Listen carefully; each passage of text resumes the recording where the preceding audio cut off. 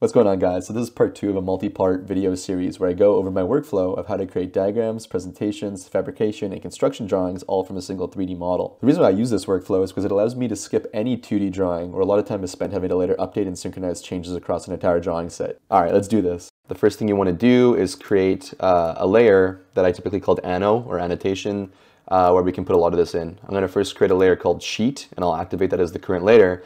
And the next thing we're going to do immediately is we're just going to completely ignore this bottom row here where all of our sheets typically go. Instead, what we're going to do is we're going to right-click our layers pane, and we're instead going to make sure that layouts is enabled. That will give us this opportunity, and then what we can do is we can click new layout. We can then name the new layout, and we can set the size for the new layout. So I'm going to pick landscape 11 by 17. That looks good. And it's going to give us something like this. Now we're on layout A50, and if you look at the properties, when we select this outer window, you're going to see that the layer is in fact sheets. So one of the first things you might notice is this looks pretty ugly. So let's fix that. The first thing we're going to do is we're just going to double click anywhere in this pane, and you'll see it becomes bold. And then we can change our views. You can either do it in the set view here, and do an isometric, for instance, if you want to start doing perspectives or anything like that, or you can just do one of my tricks in one of my previous videos where we're able to press Control and Shift, and that can kind of take you in and out of views as you like it. So now that we have it in an elevation, let's make it look better. You can set whatever view mode you like. I even have one that'll show that when I'm in an active viewport, that'll just make it a bit easier for me to tell what's going on. And then I'm going to click out of it. The second thing that we're going to want to do is set a scale. So we can just highlight this, and you'll see under Properties, there's a number of different tabs we can go to. And here is this. Here's under the settings where we can set the scale of the viewport. So we can do like 1:1, let's say, and it'll be super zoomed in. We can do 1:16, which is 3/4 of an inch to a foot. I'm working in inches, by the way. And then again, we can just lock that view. So now if we double click into this view and we try to scroll around or anything, nothing happens. So now it's locked. And now we can know for certain that our model is in fact 1:16.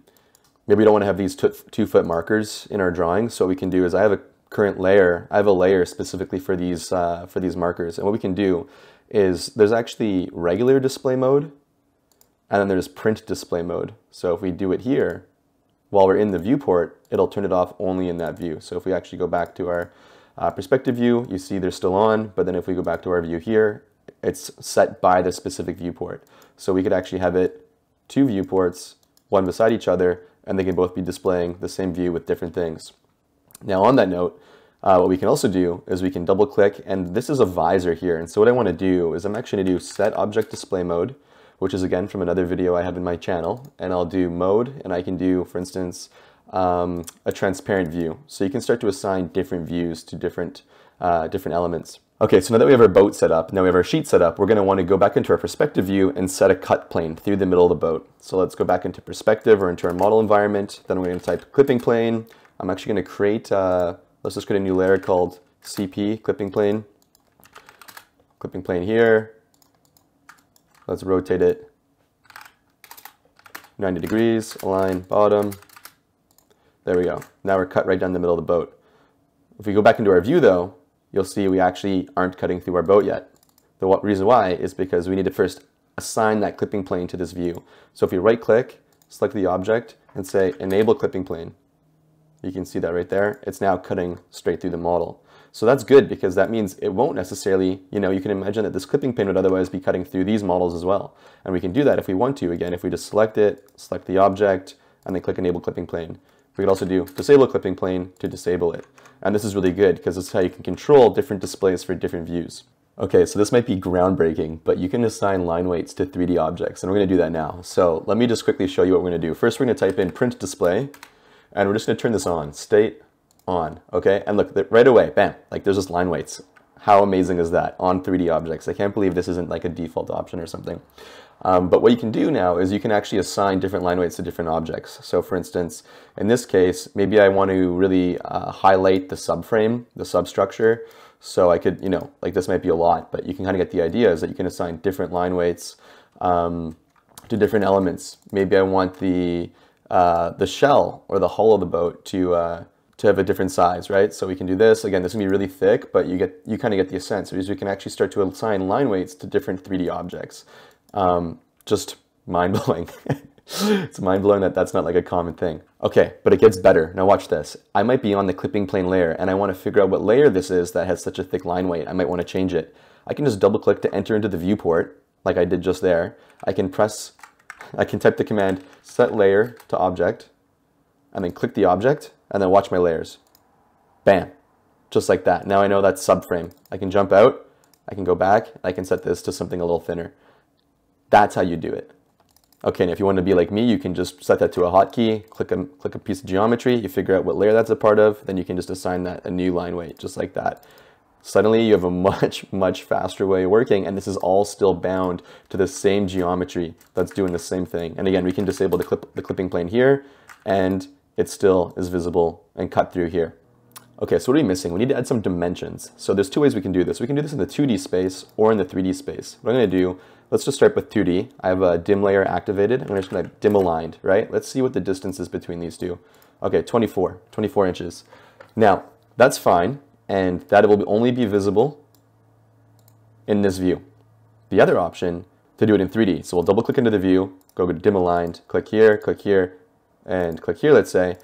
First of all, it's a lot tinier, but it's giving you 24. And when you go over here, you'll see this is actually a 3D dimension. And you can do this with any, angle, whatever you want. We can change our annotation style so it makes more sense and it's much more visible by changing the following settings.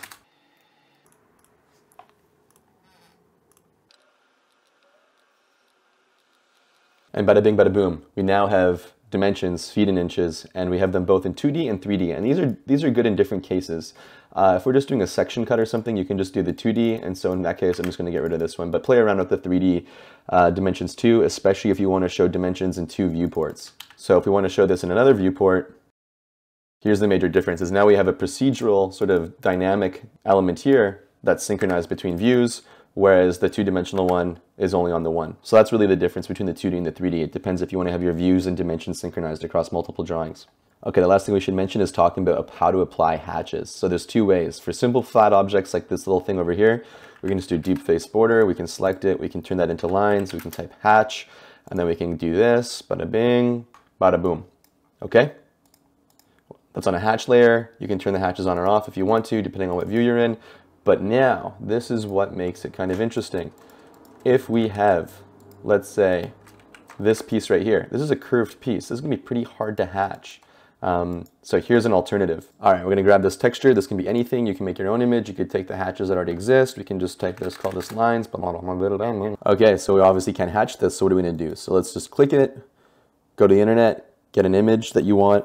We're going to just create a new layer, custom. Scroll to the bottom, you'll see where it says color. We're going to assign an image to it. Let's call it thick line. We'll have it here. That looks pretty bad. What we'll do, we'll assign a box mapping to it. So just go over here, type apply box mapping, click 1 meter, 1 meter, 1 meter, yes, 1. Then it'll have this assignment. You can then just, under the texture mapping here, show mapping. You can make it bigger or smaller. You can change the base point by just moving this around. You can rotate it if you want, just like a hatch. Okay? Now we have this. In display mode, we can go back over here. You see it might not show the texture depending on what display mode you're using. If that's the case, just select it, type deep face border, click, there you go. Now we can print it, and the rest is history. Yeah, you can basically do this with whatever you want. Here's my boat. Yeah, and just like that, you're super powerful. You can make anything a texture. You can make anything a hatch pattern. Hatches are kind of obsolete. Just use image textures. And just like that, you're now working with image textures like you're actually using a computer as opposed to drawing by hand. Whoa! Okay, last thing we need to do is print it. Let's print it. Press print. Control P. Rhino PDF. Size 11×17. Resolution 600 dots per inch if you want. 300 is fine too. I'm going to do 600 because it's one image. Okay, scroll down, everything else should be good. Bang, bang, bang, bang, bang, bang, bang, bang. Line width, 1, default line width, 0.13. Play with these to see how it looks when you print it. Go, print, all right, fast. Bing, bing, bing, bing, bing, bing. Bam, bam, test 3, go. When you look at that image, we have a little bit of everything here. We have a little bit of everything. Now, the only caveat to all this is that this is always going to be an image. This will not be a vector drawing. Keep that in mind. So once you're out of this viewport, There's no editing vector lines. It's all 3D up until the very end. You can't take this into Illustrator.